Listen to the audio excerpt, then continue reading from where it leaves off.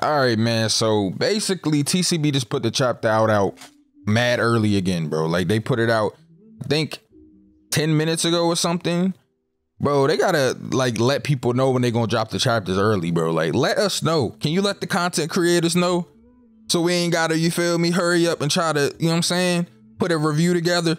Like, damn, like I'm expecting it to come out at like 2, 3 a.m. I'm thinking I got time. I have no time. No time, but I'm grateful though. I'm grateful that y'all are doing it and getting it out early. You know, I mean, it is what it is, bro. But we're here today for chapter 1043 review. I'm gonna do a one take Drake. I'm not cutting out any type of mistakes. I don't feel like it. I don't feel like waiting on doing that. I'm just gonna do this. We're gonna talk about it. That's what's gonna be. But first and foremost, if you need a chapter link, man, in my pinned comment, there will be a chapter link. Well, not a chapter link in my pinned comment, but there will be a link to my Discord. And in my announcements tab in the Discord will be the chapter link. So if you need a chapter link, that is where it's at. Check the pinned comment, join the Discord to get that. Make sure you like the video, turn on your post notifications, and subscribe if you want more content like this. Let's get straight into it, man. So first and foremost, bro, we got to talk about the cover page real quick, bro. Just real quick, like.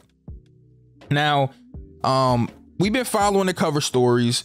You know, we've been seeing, you know, Montdoor's book. We've been seeing Puddin beating up on Niji and all that. We've been seeing Oven now, like, you know, different things, different things. You know what I mean? And in this cover story, we got Oven with Montdoor's book yet again. You know what I'm saying? Yet again. And the chapter starts off with kind of where we left off at. Kaido looking crazy, bro. I'm not gonna lie, Kaido was mad tight at the CP0 member, and rightfully so, bro. He's having reminiscent PTSD of the time where, you know, this whole thing happened with Odin, where the old hag got involved. Odin got sidetracked by Kaido, and that's the reason why he lost that fight, you know, decidedly so. He still killed Odin, so it's like he's not gonna not capitalize on it, but he is upset that, you know, he got to hit Luffy this way, even though I think Luffy was losing, in my opinion, before that. But that's just, you know, how I took it.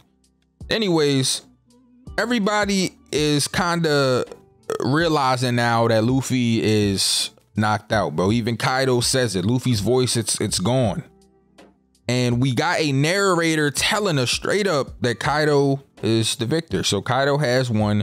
It says Skull Dome Rooftop Battle Victor Kaido of the Beast, man. You got the CP0 member. He tilting his hat out here. You got the fedora tilted like Michael Jackson and Smooth Criminal. Like, bro, trying to be Chris Brown with it real quick. Be real smooth with the hat. Like, because he know what's coming next, bro. He knows what's coming next. This man Kaido says, do you know what you've done? He is tight. Tight. And then we just see a big crash on top of the skull. So I'm pretty sure, you know, based on what we see, Kaido's over top of him with the big club. And I don't know, man. I don't know if the CP0 member made it out of that, bro. I'm gonna be honest with you, bro. He might have put him 6 feet deep. You know what I'm saying? Now he's 6. You know what I'm saying? Now he's CP -6. Yeah, I ain't gonna lie. So all the fighters looking, they're amazed at what's going on.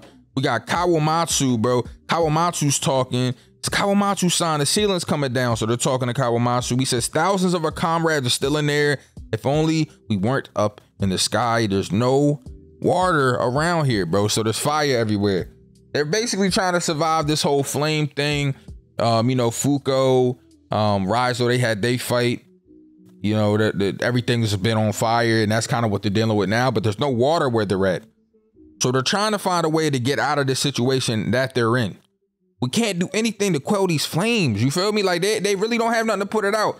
Now, maybe Marco could come help. I know Marco has like the special flame properties. He can like kind of nullify flames, but I don't know if that works on all flames that aren't the Phoenix flames, or if they have to be like some sort of evil flames.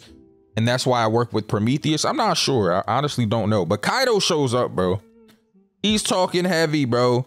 He's like, look, man, bring Momonosuke to me. Tell him to surrender. And this can be over with. But everybody else that doesn't surrender, everybody else that doesn't join my side, y'all are going to be slaves. I'm going to turn this country into a weapons factory. Y'all are going to work until you're tired. And then when you're tired, you're going to die. And that's going to be your life, bro. Kaido was talking heavy. and he's giving me big villain vibes, bro. Every chapter, Kaido is getting more and more interesting to me, bro.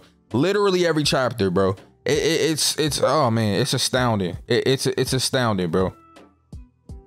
Now I don't have him as high as, like, I would say Dolphy on my list. Maybe not even Croc yet, but like he's making it up there, bro.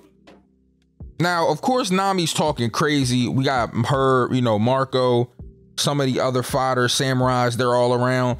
But she's calling him a liar, man. Chopper's crying. Usopp's there. He's upset. Marco's telling Nami to calm down. You know what I'm saying? Like, chill. And Kaido says, so some still won't let their spirits break, bro. Uses the Boro breath, of course. You know, Marco showing love. He's blocking it. The Boro breath is mad fodder. That's a fodder attack, bro. I'm going to be honest, bro. Anybody could block it. Nami might have been able to, but I'm just kidding. I'm kidding. I'm kidding. But he's yelling out, telling them what's going to happen. Like, Onigashima going to land on the flower capital. Things are going to go this way. And if you don't bring Momonosuke here, all of y'all are going to be slaves. Bring him here and the war can be over. I'm like, oh, man. He's basically telling them straight up to their face, this is not going to end until Momonosuke comes and surrenders. And at this point, I'm like, man, Momonosuke might actually have to give up, bro, because I don't know what's going on. Now, Kid and Law, though, they're here. Let's talk about them for a second. Now, Kid and Law, they don't have a lot of energy, but they're at the point where they're like, man, look, man, Luffy is down. You know, it might have been false hope. This is the reality we're living in. Law's like, man, you know, I don't know. But Kid is not giving up. He's like, look, man, giving up is not an option. I'm not going to lay here and die. I'm not going to surrender. So, you know, respect the Kid, bro. Y'all know how I feel about Kid, bro. I really just don't be caring about his character like that. But I gotta give Kid, you know, his respect in his chapter review, bro. He's not going to give up. He looks like he wants to get up.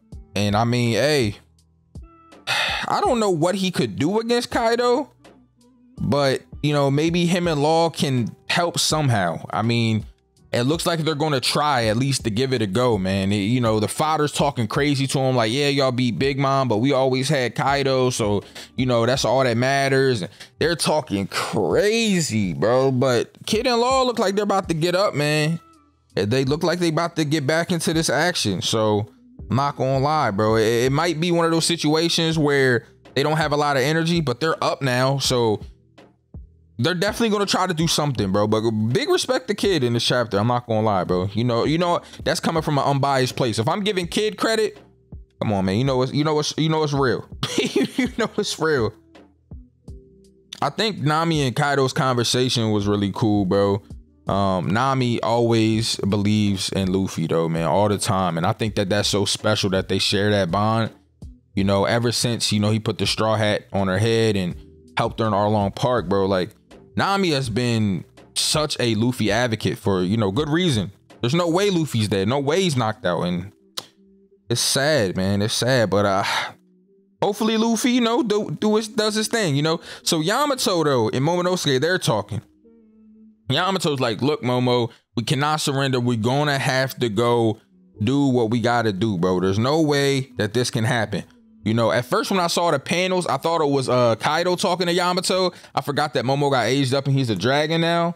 But they're having this whole conversation and he's like, look, man, Yamato's telling him, like, look, we just gonna have to die together, bro. Like, we're not giving up to Kaido. Like, that's not something we're gonna do. Momo's like, man, oh no, we might have to, you feel me? Like, I ain't gonna lie, bro.